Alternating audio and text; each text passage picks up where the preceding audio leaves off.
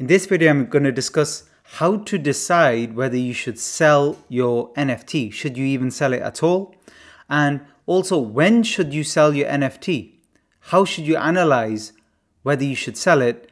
And what price should you actually sell the NFT at? I'm going to discuss that in this video. So off the cuff video, we're going to jump live onto ic.tools and look at whichever collection is trending. And I'm going to use that one basically as an example. Also, thank you so much for your comments and I appreciate the support with regards to my NFT videos. If you're enjoying them, please comment below. Don't forget to subscribe and turn on the notification bell. I'm going to be talking about some massive NFT collections that I will be investing in January. And I only now stay close to the better quality ones, the ones where it doesn't necessarily have to be a high price, but there's good utility there and there's good potential. And they're not overly hyped, because the overly hyped ones, they always just pump and dump, sometimes pre-reveal, sometimes post-reveal. And usually nowadays I can tell, not with 100% accuracy, but 80-90% or so what's going to happen. But anyway, let's get to the video. So on here, I'm going to first have a look at what's trending at the moment. Now, Little Lemon Friends, this is something I invested in a while ago, and it's pumping again in terms of the volume, as you can see there.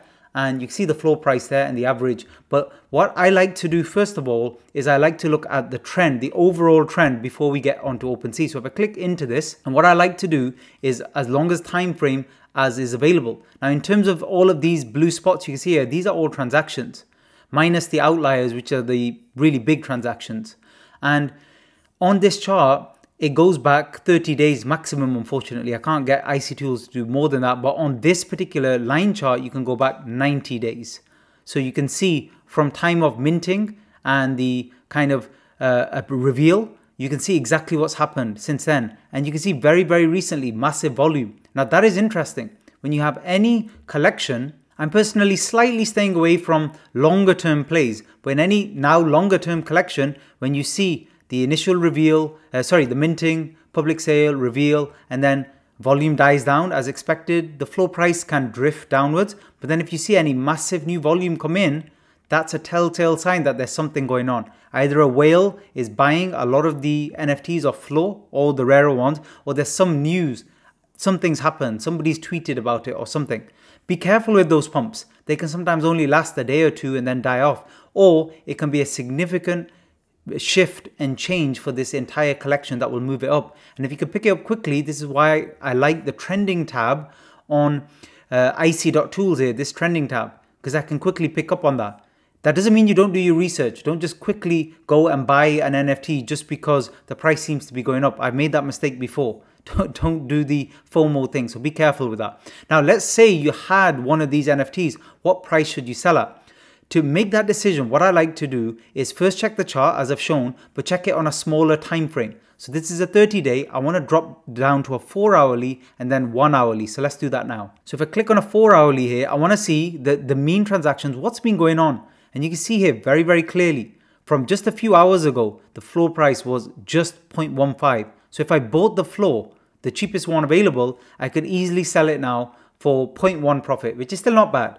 So the floor price is going up. That's fine. So that's good. Nice to see that trend. What about the last hour though? Is it kind of calming down? You can see the last hour still going up a little bit, but calming down slightly. But also at the same time, it hasn't suddenly crashed either. So we can keep an eye on that too. Now, if we look here and we do a 1-day history, which is the smallest we can go, you can see with the green line there, what's happened with price. We saw the pump up to 0.24 average, then it's calmed down.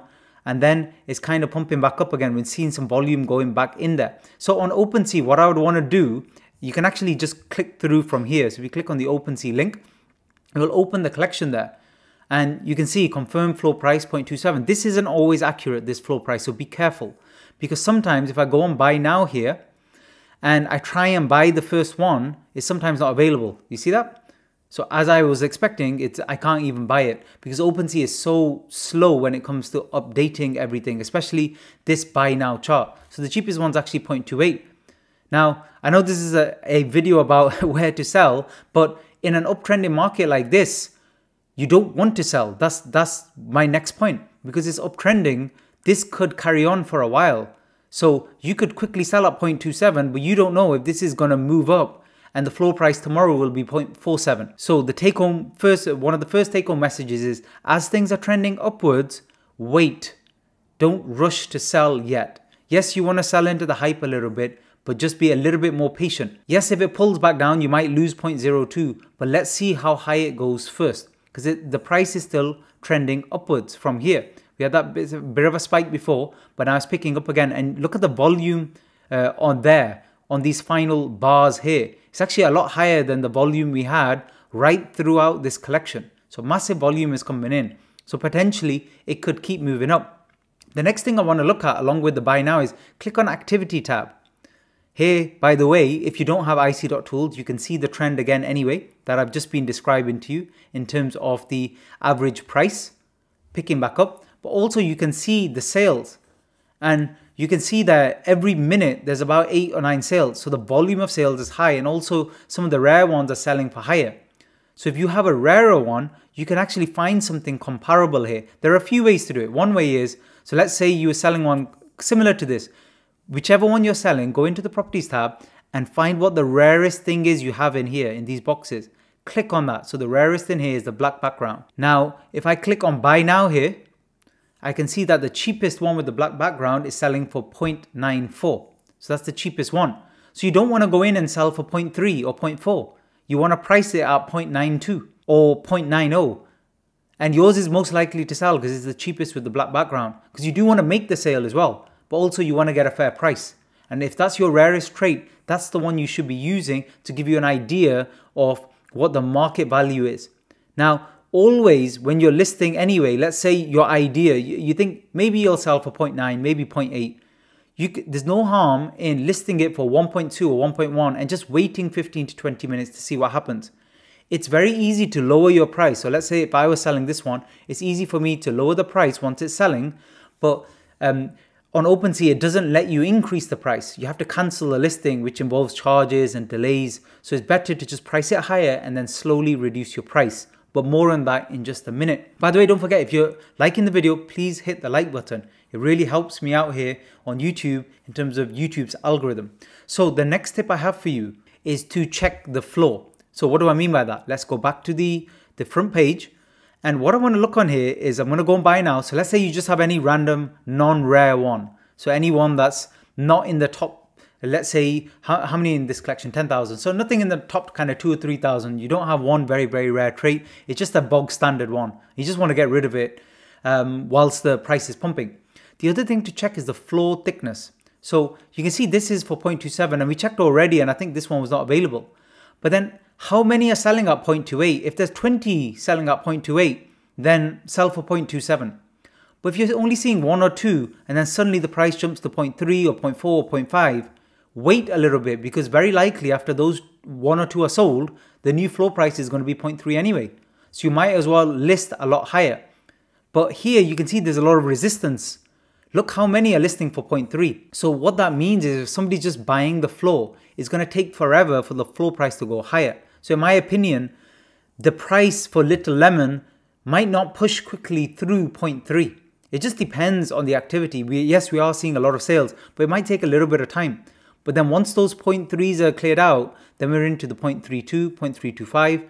Now, this is assuming no new people are listing at floor price, which we don't know is true. But again, one little trick to check is go onto the activity tab and this time rather than sales, click on listings and sales. So I can see that all of these are sales. So after we've had about 7 sales, we've only had 1 listing come up. And you can see here 4 sales, 1 listing. Very, very strong indication of a trending market that could be pushing up further. You can see all of these, a few more listings here, but then a sale, only 1 listing and then a few sales. In fact, I was invested in these and then I sold them, I think a week or 2 back. I had 2 or 3 of these rarish ones, but I'm actually considering, I don't own any at the moment, but actually just looking at this whilst I'm doing the video, I'm considering possibly buying a floor one and just holding it to see if I can sell into this because it's moving so fast. But again, you can see here now a few more listings coming, but not at floor price. A lot of these listings are much higher, which means people are still buying at the floor price. So you can see here 0.31, 0.3, 0.29, 0.3. These are all purchases at the floor price. People are buying, assuming the price would actually go up. Another tip I have for you. So let's say you're selling one of these. Let's say this one for 2.5. So this person's selling for 2.5. How you price, this is my personal opinion from my experience with other businesses not related to NFTs, is the way you actually price is important. We're human beings. That's why for many years the 99 pence or 97 pence works better than the £1 or $1. So just have a little think about how you're actually writing down the price. So rather than 2.5, how about 2.495 or 2.475? Instead of 2, how about 1.97, 1.95? Do you see what I mean there? Just making it look a little bit better for a buyer, making them think they're getting a little bit more of a deal. I know it's a small thing, but these little things can make a big difference, especially if you're looking to sell quickly your particular NFT. Now, this is a good, nice trending market, but I want to show you another example. What if you've got an NFT that's not doing very well and you just want to get rid of it? How do you actually sell it then? Well, let's just use another example. So let's go back to trending and just see if there's anything that was perhaps not doing that well right now. So let's have a look. Another one I was involved in, I don't think it's here, but I'll use it as an example because it's one of those that just pumped a little bit. It's another derivative one, which I never like, but I still make money on them because, again, I do a lot of the trading before the reveal. So this one I did all right on. I think overall I had about 4 or 5 of them. Overall, I think I made about 0.5 profit, something like that. But let me go on to a longer term time frame. And I don't own any of these at the moment. But yeah, so basically what I was doing with this one, same strategy as I've discussed on the channel. I was buying around here and then selling here because I could see it wasn't pushing over 0.35. So I sold all of mine because I knew on reveal it would dump because it's a derivative, no particular nice use case. The artwork wasn't particularly good either. And it did dump post reveal. Now, I don't know if it's going to pick up again. Maybe new volume will come or something new and interesting will come. I have no idea. But let's say you own one of these, maybe pre-reveal or you have one now, you think it's a bit rare. How do you sell it? How do you get rid of it? Well, again, do the same thing. Get onto the smallest time frame because you want to know what's been happening recently. One thing you note here, the volume, very, very low, literally handful of sales per hour, which is not great so soon after reveal. But what's the floor? The lowest people are selling for is about 0.1, 0.2. Are there any massive sales going through? You might think, well, mine is the rarest one ever. In the last hour, 0.25 is the highest. So nobody's buying any rare ones. In the last 4 hours, yes, somebody did pay 1.4. But apart from that, they're all low sales. So not that much interest in the ape dat. Now let's have a look at the actual collection. And again, I'm using the same techniques as before. Even though I want to get rid of it fast, I just want to have a look at the floor. I want to see, is the first one actually available?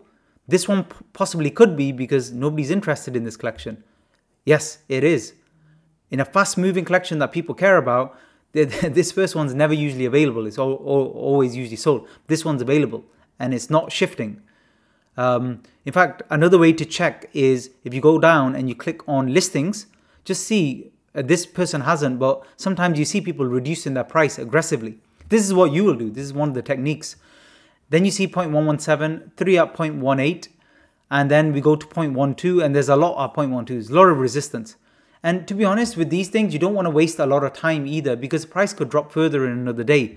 So if it was me, I would take the hit of another 0.01 Ether and quickly price it at 0.105 and just be done with it. Because the thing about NFTs you have to understand is you'll make some gains. Sometimes you'll get lucky, sometimes you'll do some really good trades. But if you can minimize your losses, then you'll stay in this for the long term and you make a lot of money. And I learned that, especially at the beginning. I was making some big gains, but I had 1 or 2 big losses as well. But then when I minimized my gains, when I quickly just chopped out losers, it helped my account massively. And now anytime in my collection, I'm only holding a handful of stuff I'm trading for that week. I'm not interested in the long term. I'm considering opening a second wallet where I hold things that I think in 3 or 4 months will do well. But I'm not that interested, to be honest with you, because the little 1 ETH I can make from that, I can make it quickly on some collections right now that are pumping because it's the volume that makes money. So if we zoom out a little bit, it's the volume here at the beginning that makes all the money here initially and after the reveal. So you can see these high volume spikes. When the volume's dead like this, it's very, very hard to buy and sell and flip and make any money at all. Much easier with volume. That is actually why a lot of people, especially experienced NFT flippers, they move from one collection to the other like I've been doing because it's just easier and better. There's always liquidity, always people for you to sell to in a pump. Like Little Lemon, as you can see right now, there's plenty of people buying. If you need to sell quite fast, let's say you had a rare one, this is how I would play it. So let's say yours is a little bit rarer. So let's scroll down and let's just assume one of these that are selling for a higher price is a bit rarer. And you can see here on properties again, well, none of these are that rare, but let's say it's the one with the cigar. So it's 2% rarity. I would quickly just check and see what's the cheapest one in that particular trait. And then I would look to undercut that one. So I would sell it for 0.15 and just leave that there for an hour or two. And let's just see what happens with that. But if it's not working, the way to do it is once you're selling, aggressively reduce your price. Every half an hour, reduce it by 0.01, 0.01, 0.01 until you get a sale. And you have to do that because so many of these, after the pump, they just slowly trend towards zero unless something dramatic happens. There's some massive utility that they didn't mention before, some famous YouTuber or just general person tweets about it on Twitter, but then you're relying on luck. And many times when I first started, I was waiting for reveals where I knew I'd overpaid. And some of you watching have probably done this before, where you're relying on luck then. You're hoping you'll get a rare so you can make back your money. Now, if you're hoping to get lucky, you've already know you've done a bad trade. And better, you should just cut your losses and run. For example, here, if you bought in at 0.35 and it was coming to reveal and you're like, well, the price is low, I might as well hold on now. The best thing to do is actually to sell for 0.29 before reveal and move on. And then during the reveal, if you find anything cheap and you want to flip it, you can go ahead and try, or you can just leave it completely. So I hope those tips help. Remember, with all of these trades, you need to be emotionally detached completely. If you absolutely must sell something, get on with it. Sell it for lower than floor price and just leave it. Don't look at it again. Move on to another collection, because you don't know if you're in your next collection, you're going to make 1, 2, 3 ether. So what do you care about 0.01 here and there? It's just a waste of time. That's my advice anyway. Let me know in the comments what you think, and I look forward to another video very soon. Thanks for listening.